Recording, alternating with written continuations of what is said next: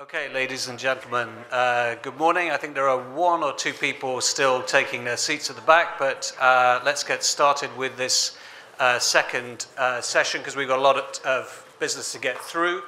My name is Neil Buckley. I'm the Eastern Europe editor of the Financial Times, and I'd like to thank Dragon Capital for inviting me again to moderate this second panel this morning. It's the third year in succession that I've had the pleasure of doing this. And I have to say, of course, enormous changes have happened in the country since then.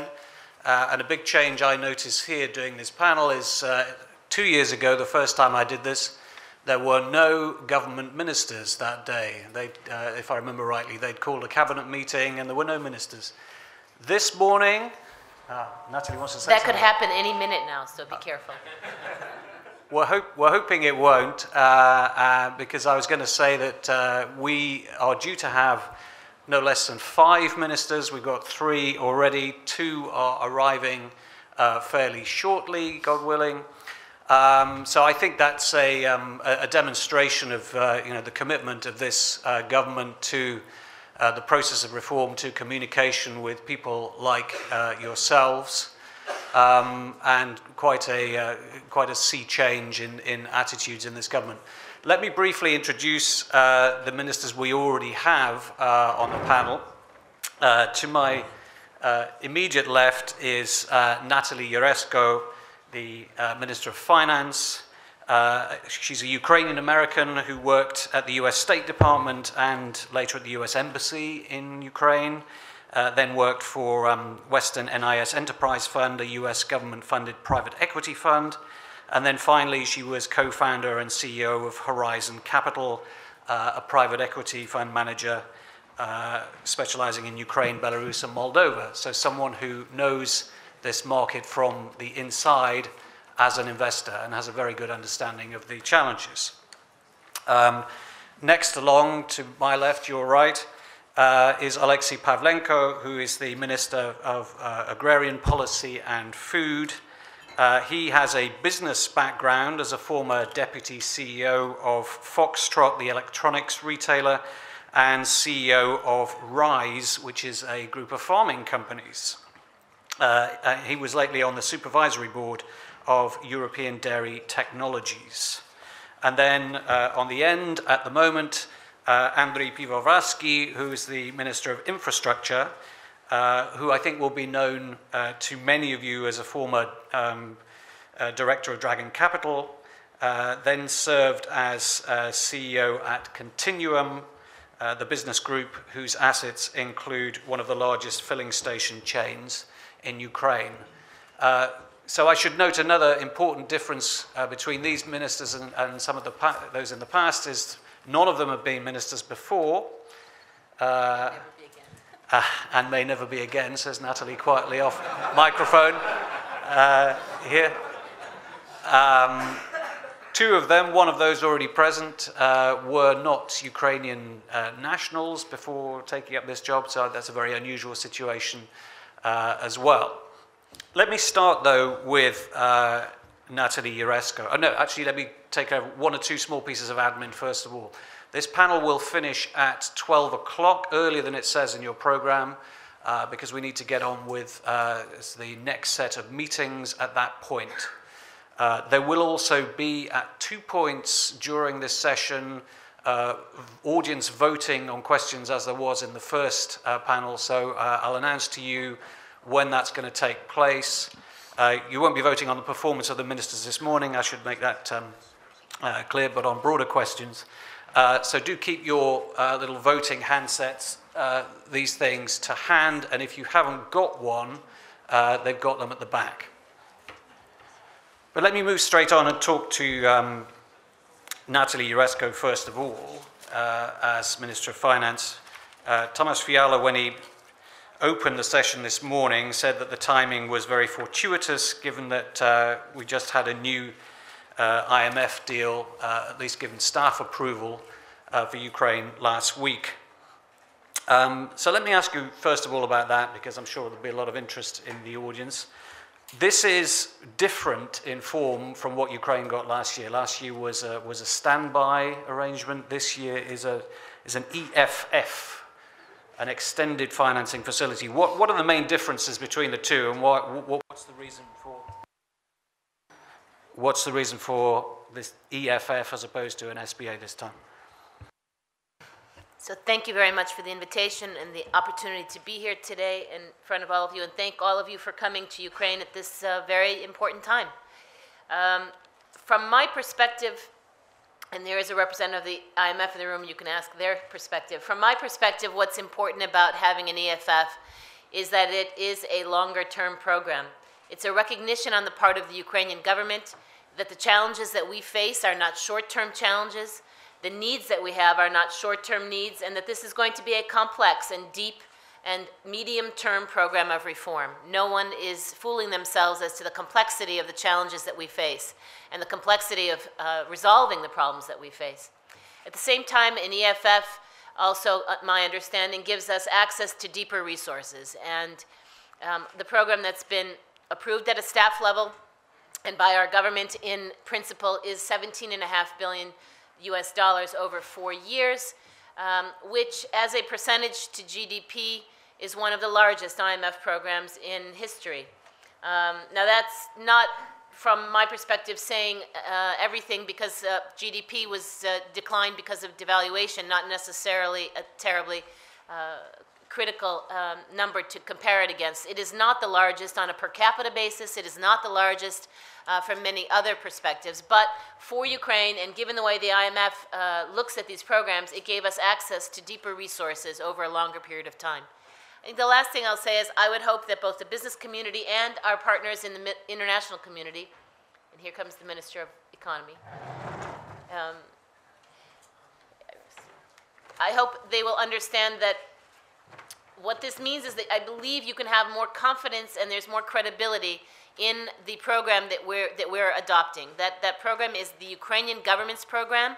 Yes, we negotiated with the IMF about benchmarks, about timing, about order, about perhaps the nature of each and every one of the reforms, but the program is ours. And having a medium-term program, I think, is important for Ukraine, given its previous track records of having IMF programs that perhaps in the past were not fully implemented. This is a marked change. Last year, standby was implemented. All of the benchmarks, all of the prior actions were met, with the exception of some of the targeted end-of-year numbers. But all of the reforms were, in fact, implemented. And here we've taken on an even greater set of responsibilities as a government. Just talk us through how this is made up, though. It's $17.5 billion from the IMF. You've got a couple of billion in loan guarantees from the US, just over a couple of $1 billion from the EU. There'll be a bit, I understand, from the World Bank, EBRD. But there was talk, Christine Lagarde spoke of 40 billion total, which I understand is over the whole 4-year term, but where is the rest of that coming from? Some are looking at these numbers and saying, well, that looks like you're looking to get a lot from bondholders. Anders Osland, who I'm sure you know, wrote in the FT this morning, the Ukrainian government hopes to get relief from bondholders of about $14 billion.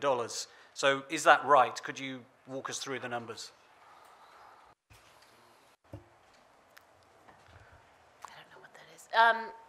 The numbers are simple and complicated at the same time, and I think I want to make clear to everyone that the 40 is a number that we see today, but the 40 is not the end-all number. And the reason I say that is because it includes a 4-year IMF program, so the 17.5 is over 4 years, but it includes 1.5-year bilateral and multilateral support from the World Bank, the United States, the EU.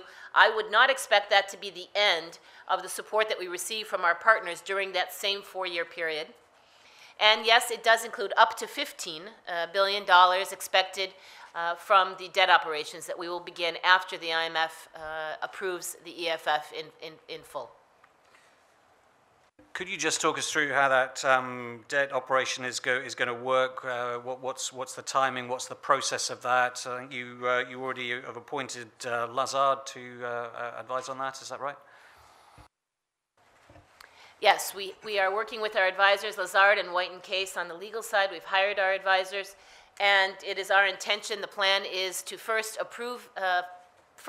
commit the government to its prior actions, complete all the prior actions that we have committed to in the document. Once the prior actions have been fulfilled, and I'm very hopeful, we'll meet later this afternoon with the Parliament to discuss this, but I'm very hopeful we'll do that in a special session next week. Then we can look for a board meeting of the IMF to approve the program in final. Once that is approved in final, we will both get, hopefully, our first tranche, the first week of March as well, as begin consultations officially with all of our sovereign credit holders. So I think the timing is end of the first week of March, potentially early the second week of March. $15 billion sounds like a lot to be looking for from debt holders. How confident are you that you can achieve this and that you will be able to reach an agreement on that kind of figure? Yeah, I'm confident that our creditors understand the situation in the country, and that they have a common interest, as we do, in finding a solution, in finding one that serves all of our needs and in the end is good for Ukraine and enables Ukraine to both stay in the IMF program, commit to these reforms, and come back to being a good creditor, a good borrower. The day will come when we'll be a good creditor as well. But let's take it one step at a time. One step at a time. What about the $3 billion Russian bond? What's the status of that? Have you had any indications from Moscow of what their plans are? Is that going to be part of the restructuring process? It is indeed part of our sovereign debt, and we will be treating all of our creditors on an equivalent and equal basis, so we expect to meet with all of our creditors. We are currently current on all of our debt obligations, and we don't have any official notices of anything other than that. So I look forward to meeting with all of our creditors when we begin these consultations. And have you had any indication from Moscow as yet as to what their plans are regarding that bond? We have had no official communications on that part, no. Okay. So we wait and see. Now, this program is predicated, I believe, on an amended budget, which will have to be passed before the deal gets board approval next month. I understand there was a cabinet meeting at the weekend, is that right, on amended budget? Perhaps you could just talk us through what the assumptions are in that. What are you looking at in terms of new revenue boosting measures and measures to curb spending? The changes to the budget that we've submitted as of yesterday officially to the Parliament are significant in two ways, really. One is that we are providing for a significantly increased amount of subsidies for those parts of our population that will be facing that need as we continue to increase tariffs to an economically viable level. So we have increased subsidies by 12.5 billion hryvnia in the budget. That's on top of the existing subsidies that were already foreseen in the budget of 11.9. So that 12.5 is the largest, one of the largest components of an increase in expenditures.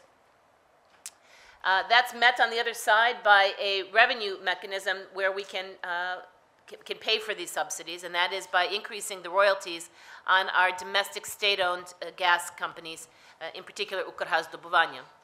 So there is a revenue increase of approximately the same amount, slightly less, in order to balance off the additional subsidies. And in essence, this is taking something from off-balance sheet onto the balance sheet of the country, because we had been previously subsidizing this anyway through subsidies to NAK Naftogaz, our state oil and gas company. In essence, what we're trying to do is take the subsidies out from the state-owned enterprise. It's part of the state-owned enterprise reform, larger program that I'm sure Ivers will talk about, and instead provide these subsidies in a much more transparent fashion to those who are truly in need, to the individuals in society rather than to the state-owned enterprise. In addition to this block of changes to the budget, There is also a block of changes that relates directly to the expected change in the exchange rate. So there's a wide variety of both pluses and minuses in the budget that come about from an expected exchange rate that is different than what we had in the original 2015 budget. There are expenditures that just increase in nominal hryvnia terms, and there are revenues based on VAT of imports and other things that nominally increase. So we actually see in this budget those changes are the two primary sets. There is also some tinkering or some changes in the level of profit sharing that we will be getting from the central bank as compared to what we adopted in 2015. And also we've reversed any expected benefit from profiling of our sovereign debt in the central bank at this time. So on balance, it's actually a slight increase in the deficit, which IMF kindly allowed us to do given the very unique circumstances, and because, in essence, again, it's going from Naftogaz, where it's not typically in the budget, to the budget. It's not a true change in our public expenditures. So we're increasing the budget deficit by 12.6 billion hryvnia, and it's based on a slightly new nominal GDP number, which is 1,850 billion. Again, it's slight changes. It is based on a new average exchange rate for the year, which the forecast is 21.7, and on a higher level inflation. As you saw in January, we're already experiencing higher inflation. Given that we know we'll be increasing communal tariffs or tariffs for household gas, we know that the level of inflation this year will be higher. So the changes are not huge. I guess I should mention one set of expenditures that we did cut, very important. We've begun the process of trying to balance our pension fund deficits, and I think it's important to note here that this is a matter not only of macroeconomic value, where we reduce the deficit, therefore, theoretically reducing inflation as we move forward and the deficit in the future, but it's also an issue of justice. In this case, we focused just in this budget on reducing the pension for working pensioners, and to start the changes necessary to make more of an equivalent or just system with so-called special pensions. Many of you know that there are a variety of categories of special pensions, individuals who retire much earlier than the average citizen does, with a much smaller number of years in service required. So we begin a process of starting to equalize in those pension areas. So there is a savings to the budget written in the changes that reflects this beginning of pension reform. But the larger IMF program requires us, and we are committed to do a greater deal of reforms in each of these areas as we move forward. This is just the first step of many, I believe, that we'll be taking in the course of the next year, 2 years. And just very quickly, in terms of percentages of GDP then, the budget deficit last year was what in the end, and what is it you're targeting for this year in terms of percentage of GDP?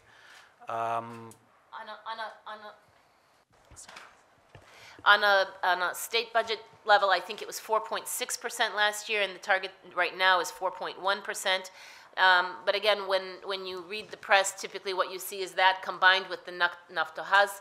Last year, we financed almost 100 billion in addition for Naftogaz, and this year we foresee a budget deficit financed by the state of 29.7 billion, so much reduced but to a third of what it was in fact last year. So on balance, it's a significant change in public spending. What about the possibility of bank recapitalization though, and that increasing the budget deficit as well this year? Again, for whatever sets of philosophical reasons, that's not directly in the budget deficit, so you don't see that in those numbers. We have increased, I can't recall the number specifically, slightly the forecast for our bank recapitalization for this year. That goes primarily, just to be clear, to DGF, to our deposit guarantee fund, which is in the process of paying out the guaranteed portions of our physical persons or individuals' deposits. So that number does go up, but it's not, practically speaking, a bank recapitalization. So that term is used, but really it's not, the bulk of that money is not going to banks being recapitalized. That's something the central bank does, not the state. What we're doing is helping to finance the deposit guarantee fund. Let me just ask you one final question, because I want to move on and bring in some of the other ministers who are here. But just in broad terms, are you satisfied that this program is enough to restore investor confidence and to tame and end capital flight? I mean, we saw outflows in portfolio funds last year, and loans and bonds and deposits, FDI dwindling to a pretty small net figure. So clearly there has been significant capital flight in the last year. Is this going to be enough to start to reverse that? I certainly hope so. I think that to some extent the markets have overshot the expectations of what was possible and what was expected and what is needed. And so I ask you to step back from the brink. Many of the market documentation has said this is less than what we needed, it's not soon enough, it's not enough. And I would argue that this is a significant sum of money at a very important time. If we receive the first tranche, and I will argue that yes, the first tranche, and in general, the program needs to be front-loaded into 2015. In general, in 2015, the amounts need to be front-loaded into the first and early tranches. But that said, I do believe that the support that we've received is sufficient to restore confidence, assuming all other things being equal, and those things are somewhat out of mine and your control. But I would hope that we can rebuild the central bank reserves, we can rebuild the confidence in the system, we can restore a system where our population has confidence again in the banking system. It's not only built on these issues, and I think that's another important thing, is it's not just an IMF program.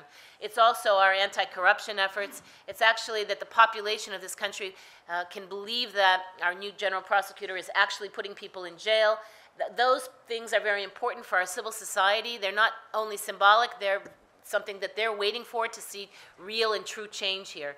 So I think it's a combination of the package, but it's also what we do. It's also what our colleagues in the law enforcement agencies do. I think the creation of the Anti-Corruption Bureau is critically important. The new head of it will be critically important for credibility, but not just policies and agencies and laws, but actually the reforms, and in this case, actually people being prosecuted is critical for our population, but I would guess for the investment community as well. The last thing I'll say on rebuilding confidence is that we are doing a great deal with my colleagues in the central bank to restore confidence in the banking system, and I think that's a critical part of this.